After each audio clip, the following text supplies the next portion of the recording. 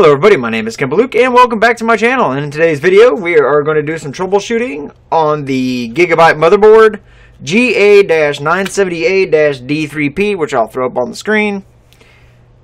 And we are going to be specifically discussing internet speeds. Some of you, this will actually probably work on any Gigabyte motherboard that actually comes with the software that I'm about to speak of.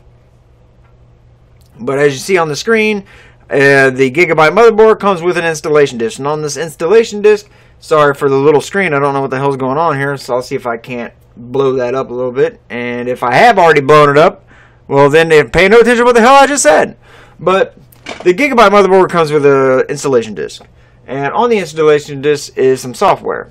Now here you have your drivers, you got your Google stuff that I installed the Google driver, but as far as the Chrome and the toolbar, the Norton, I don't do any of that.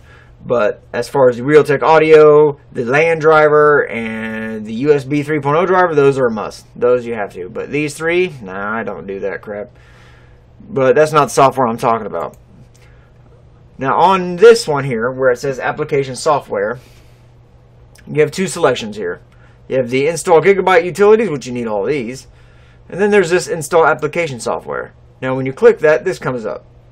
Now the Norton, no, I didn't download. The Ethernet diagnostic utility, yeah, you can go ahead and download that. That'd be okay. The LAN optimizer, this is what we're going to talk about right here. Now if you guys installed a Gigabyte motherboard, specifically the one I stated earlier, the GA-970A-D3P, and you're having problems with your internet speeds, like really bad problems with the internet speeds, this is what's to blame. The LAN optimizer.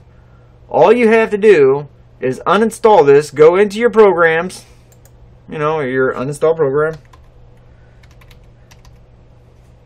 change and remove program, okay, go there, find it on your list of programs, and click it and uninstall it.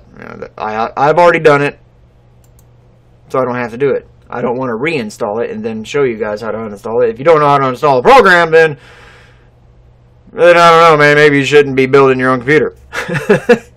But anyway, uninstall that LAN optimizer. After you uninstall it, restart your computer, and your problem solved. Test your ISP speeds. You can use, if you're building your own computer, you know what programs to use. I use the Xfinity speed test, because that tests like the multiple channels of your wireless router or modem. I have both in one, and it has dual 2.4 gigahertz and 5 gigahertz, so it tests all that stuff at the same time. But they should be back to normal, if not better than what they originally were. So LAN optimizer, that's your guys' problem. That's it. Just delete that stupid ass little program, and all your internet speed should be back. So if you guys have any questions, feel free to comment below and I will answer you as soon as I can, like I always do. If you're new to the channel, hit that subscribe button, hit that like button. It helped me get my channel out there. Really would appreciate it, guys. But as always, show me some love, show me some hate, but show me something other way I'll see you on the flip side. Peace out and happy gaming, people. Delete that shitty ass program. That's all you gotta do. Restart your computer. Peace.